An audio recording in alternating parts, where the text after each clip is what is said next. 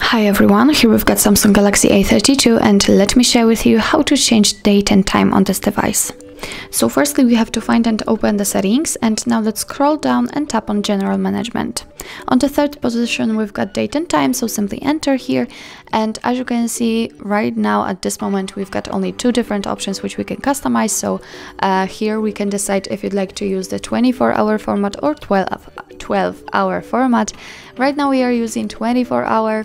But in order to use the other one, just tap on the switcher right here, and as you can see it will be immediately applied. What's more, here we are using automatic date and time, so it will be based and provided by the network. So in order to change it manually, just tap on the switcher right here, and as you can see the time zone, date and time options are active. So let's tap on the time, and as you can see by swiping we can choose the time we want to use. So let me tap on done. Let's tap on the date, and here from the calendar we can choose the date we want to use. So as you can see we've got plenty of options to choose from. So let me pick this one and tap on done.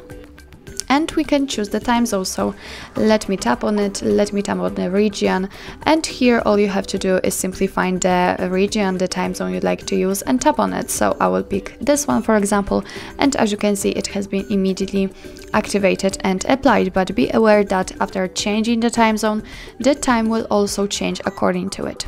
So actually this is how to customize the date and time in your device, and if you'd like to get back to all previous settings, nothing easier, just tap here to use automatic date and time, and here to use 24-hour format. So well, actually that's all. This is how to change date and time in your Samsung Galaxy A32.